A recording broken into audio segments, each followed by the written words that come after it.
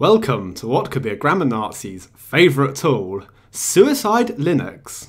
You made a mistake! You die now! No, it's all gone. Oh, I couldn't go. It's all gone, my work, my life's work is just ruined. One mistake, all I made. Well, contrary to what you may be thinking, oh, that was a good April Fool's gag, actually Suicide Linux is a real program.